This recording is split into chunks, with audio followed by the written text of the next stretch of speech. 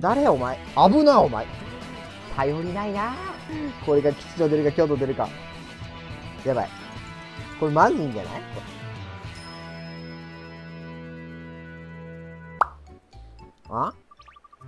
あ、めぐちゃんの事務所のさ、クエストやってたな、そういや。忘れてたわ。めぐちゃん、事務所見つかった？私ね、ほろ酔いって言葉だけで覚えてるって言ったでしょ？ここ書いてあるの。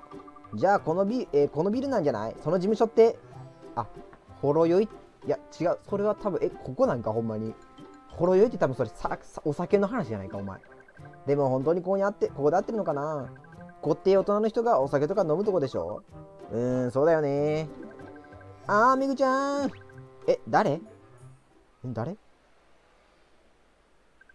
愛ちゃん、なんでここにいるの？誰やお前。なんか見たことあるぞ、愛ちゃん。愛ちゃん、どっかで見たことある。なんかいたよね、キスなこいつも。なんかこいつのアイドル志望じゃなかった？めぐちゃんだってなんでいるの？それに鈴木くんも。おお、この子も鈴木くんのクラスメイトのめぐちゃんとタイプは違いますが、なかなかキュートな子じゃないですか。鈴木のクラスメイトキャラ濃すぎんか？なんやなんでそんなキャラ濃いやつ集まってんや。今日のウィスプはおかしいよね。もしかしてめぐちゃんたちもオーディション受けに来たの？なんでわかったの？だって事務所のこのビルの2階だもん。やっぱり2階だったんだ。めぐちゃん、あなたもオーディション受けるなら愛ちゃんとはライバルなんだから望むところよ。俺はちょっとめぐちゃん推しやけどな。俺はめぐちゃん推しやけど。すまねえ、愛ちゃん。俺はめぐちゃん推しや。これは熱い展開じゃないですか。あれ何かもう一つ容器があるような。傷なめかな。愛ちゃんにも何か取り付いてる。ウィスパー、あれ何？あれはですね、妖怪傷なめこ。キュン太郎と人気を二分にするというアイドル妖怪だー急に急になんか興奮してるやん。どうなっちゃうの？なるほどね。そっか、前回、確か、めぐちゃんに、キュンタをつけて人気にさせようみたいな感じだったよな。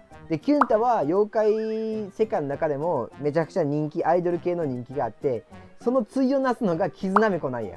で、それが愛ちゃんについてんねや。はあ。スイくん、それじゃあ私行くね。夜には終わると思うから、また後でね。頑張って。これ夜に来いってことやな、多分。このビルの2階なんや。俺は入れへんのか？付き添い人として。じゃあ夜にすっか。危な、お前。警察やろ。オッケー。スイくん、やったよ。めぐちゃん、もしかして、合格したんだよ。めぐちゃんが合格したんか。ほんと？やったね。スイくんのおかげ。あはは。キュン太郎の子がバッチリじゃないですか。愛ちゃんも合格しちゃったんだけどね。怖い、その顔。急に真顔ならんといて怖いわ。愛ちゃんも合格しちゃったんだけどね。怖いね、その一言。やろ、別に一緒に合格したでやん。怖っ。女の子って怖っ。しちゃったって何よ。愛ちゃんの実力なの。傷なめこもなかなかありますね。まだ一次審査なんだけどね、まだまだ次があるの。だからね、その時はまた応援してね。愛ちゃんもね、応援お願い。二人とも受かるといいね。板挟みやんけ。めぐちゃん、今度は負けないんだから。望むところよ、愛ちゃん。アイドルウォーズってそういうことやったんや。ウィスパーのこれ、第2部いけるんかな、これ。三成様、あれから一体どうなされたのでしょう？三成様って何？スイくんびっくりさせないでくださいよ。一人でぼーっとしてたのをウィスパーがいけないでしょ？ねえ、三成様って何？もしかして妖怪の名前？違いますよ。三成様は私の大事な。何？それは何でもありませんよ。変なの、いつものウィスパーらしくないな。辻君、三成様のことを聞きたいですか？いや、むしろ聞いてもらえますか？かなり大事なお話なんですが。来た。ウィスペ第2部。これ第何部まであんやろ、これ。ありがとうございます。今まで鈴木君にはずっと黙っていましたが、実は私の本当の名前は知ったかぶりと言いまして。そういえば、いっけないお母さんにお使い頼まれたの忘れてた。ごめん、ウィスパー、その話はまた後でね。鈴木君、タイミングが悪い。また来んぞ、あの金銀動画。ウィスパー、どうして鈴木に昔のことまだ話してないにゃん。それが私にもよくわからないのです。いや、何度も話そうかと思ったのですが、なかなか決心ができず、そしていざ決心ができたと思ったら、さっきみたいにタイミングを逃したり、それに水成様と出会ってからどうなったか、まだいまいち思い出せませんし。だったら我らが思い出すのを手伝ってやろうかい。きたー。あ、銅首にされてる。あ、銅首になってますやん。あなたたちは金と銀。銅もいるよー。いや、あのおじいちゃんは誰にゃん。わしの名前は銅。早速戦国時代にタイムスリップとかどう？いや、思んないね。はい。飛ばすな、飛ばせば。うわーにゃー。今回は成功したみたいな。うい、運命の分岐点まではあと少し。それってどういうこと？それが達成された時、あの子供が妖怪ウォッチと出会うことはなくなる。そうなれば、ウバウネ様の敗北もなくなり、この世に復活させられるというわけじゃ。なるほどね。そこが目的やもんな、ずっとな。時は安土もうええて。もうええて。後にちょっと待って。戦国の世と言われた頃のこと。もしかしてこれもう一回。妖怪知ったかぶりことウィスパーが石田三成に取り付いてから数年が過ぎ。はい。三成は大きな戦の渦中にありました。なるほど。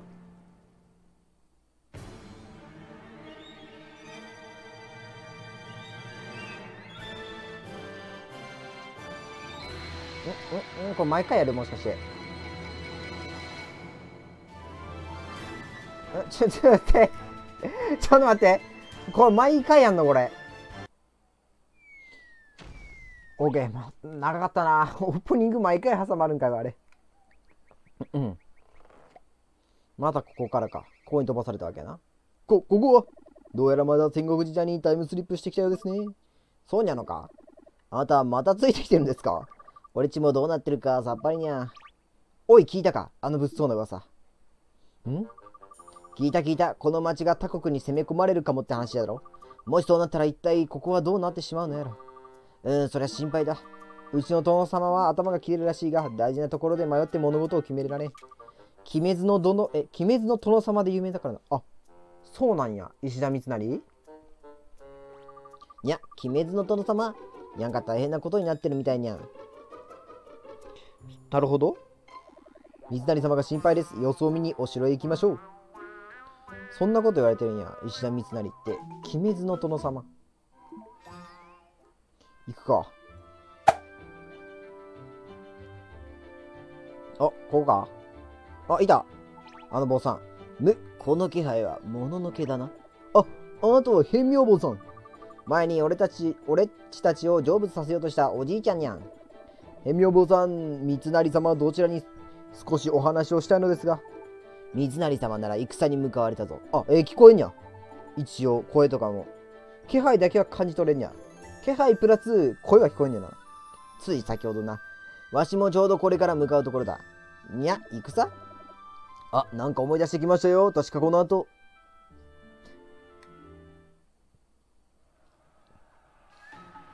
来た、戦場。その時間がありませぬ。ご決断を。ここは引くべきか。それとも攻めるべきか。ほんまや。我には決断できんの。俺たちはどう思うのじゃ。頼りないな。頼りねえ。めっちゃ頼りない。ここは早々に退却すべきである。何を言うか。我が軍がおめおめと逃げるなど。逃げるのではない。退却だと言っておろう。やっぱ殿がね、トップがバシッと言わないと。なんと難しい決断なのだ。わしには決断力が足りぬ。そもそもこんなわしが戦の指揮を、取ってよいのか。あれなんか、この前第1部の時の石田三成となんか雰囲気変わってね。なんか、こんな自信なさそうなやつやったっけ。もっとなんか、どっしり構えてたぞ。実に簡単なことですね。誰だ。声聞こえるんや。声聞こえるようになった。もしかして。そうか、もののけ、お前か。声が聞こえてるんや。聞こえてるんや。そうです、もののけでミス。ここの状況で退却などありえません。なんじゃと、ならばどうしろというのだ。どう？そうですね、むむむ。あんまウィスパーに頼ってもあんまね、こいつそもそも頼りないからね、あんま変わんないような気もしますけどね。そうです。森に火を放ち、敵を煙に巻くのです。適当言ってるにゃん。バカな。こちら風下も火を放てば被害はこちらに及ぶ。おい、もののけ。軍師にでもなった気でいい加減なことを言うな。適当だ。あ、やばい。おおブワーン。やばい。殿に取り付くのは一番まずいんじゃないか。おお、みんな、空見てみろ。南向きに飛ぶツバメは風向きの変化が起こる中、前兆。山に火を放つのじゃ。ほんまに大丈夫か。なんですと。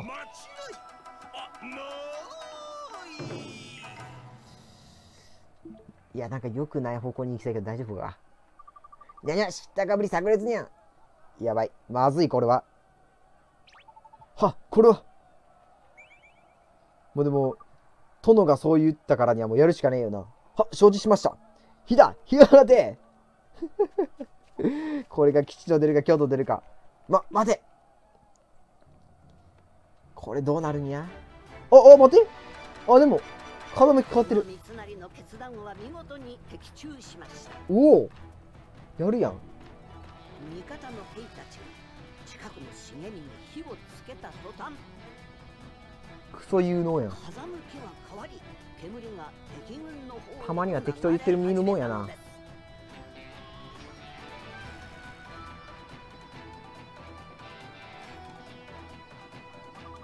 なんと三成様のおっしゃる通り風向きが変わった。一番びっくりしてるの本人やろな。なんじゃと。マジ。三成様、これは好機ですぞ。分かっておれ。全軍総攻撃じゃ。結果オラやな。マジ。これたまたまにゃよね。ジバニャンだけが一番理解してるこの状況を。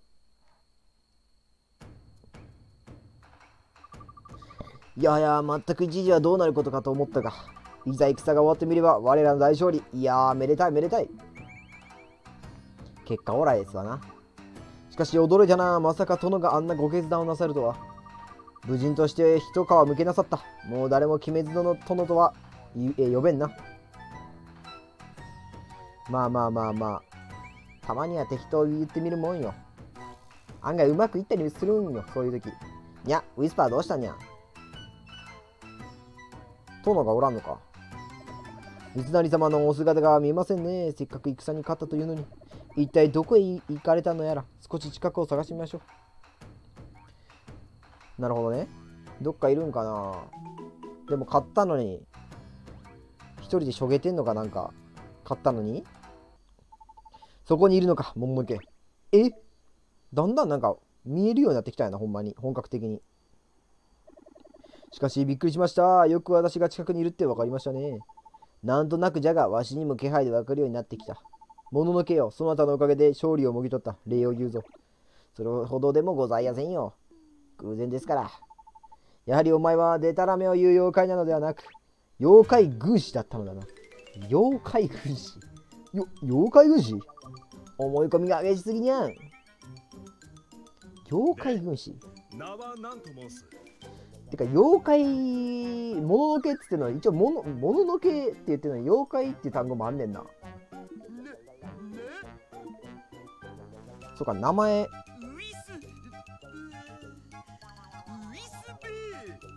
ウィスベーでいくんやな、お前。ああ、なるほどな。妖怪軍師ウィスベにござるですよ。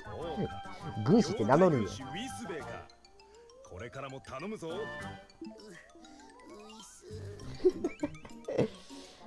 やばい。これまずいんじゃない？これなんか一番大事な状況になって適当なホラ吹いて負けるみたいな。よーし、今度こそ失敗せんぞ。これでどうだ？これで次どこ飛ばされんや。ドゥー。お、今度はうまくいったじゃないか。さあ、今まで手こずった分、次の分岐点までどんどん進めるぞい。もう一気に分岐点まで進めればいいのにな。なんでこいつはこんな地道に進めていってんやろ。新しい軍師を得た三成は姫津の殿様の悪評を返上し、ほう。的確な即決によってその評判を上げていったのです。あ、結構いい方向に進んでんやな。妖怪軍師ウィスベェと適当にほら吹いてたけど。はあはあ、なんか目まぐるしいタイムスリップして大変にゃん。どうやら時間スキップをしながら私の過去を追体験しているようですね。ん？お、一人で酒飲んでる。三成様。しっかりもう家臣やんこいつ。ウィスベェか。はい。お前が来てからというもの、何事も判断が早くなった。と、わしの評判がうなぎ登りじゃ。感謝しておるぞ。それは妖怪軍師たるもの、主を導くのが役目ですから。もう妖怪軍師になっちゃってんな、もうウィスベェ。そうか、わしを導くか、頼もしいの。はははは。馴染んでるやん、もう。わしはな、この命を捧げると誓った主のために戦っておる。主？石田三成は亡き主、豊臣秀吉を今も尊敬してるんやん。あ、その辺の歴史知らんかったわ。豊臣秀吉の下であれいいんや。石田三成が。なるほどね。わしは主の志を守るため命を落とすかもしれぬ戦に挑む。しかし全く後悔はないぞ。それにお前のおかげで今は面白きことだらけじゃ。三成様。どこが重要な分岐点なんのやろな。まだ来た。よし、今回は順調に進んでるみたいじゃないか。運命の分岐点は直前じゃ。どうよ、一気に時間を進めてしまえ。こんな感じでどう？そんなこまめにいかんでいいやろ。もう一気にいけ、一気に。わあ！え？戻ってきたやん。あれ、あいつまた失敗したかと。もしかして。こいつまたどう失敗したくね？あいつまた失敗したやろ。いたたた、またなんとか元の時代に戻ってこれたみたいですね。ひとまずお部屋に戻りましょうか。にゃけ B の写真集でも見ながらゆっくりするにゃーん。絶対失敗したやろ、お前また。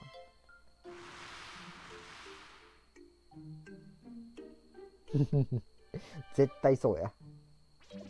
どう？お前はどれだけうっかりなんだ。今度は時間を進めすぎよって。やれやれ、おかげで今度は運命の分岐点を通り越してしまったな。どうしよう。今日のところはこれで引き上げるしかあるまい。今ので時間移動をする力は使い切ってしまったからな。おのれ、どこまで悪運が強い連中なんじゃ。今度こそ運命の分岐点で歴史を変えてみせる。覚えておれ。マジ銅がおらんかったら一発で成功してるんちゃうんこれ毎回。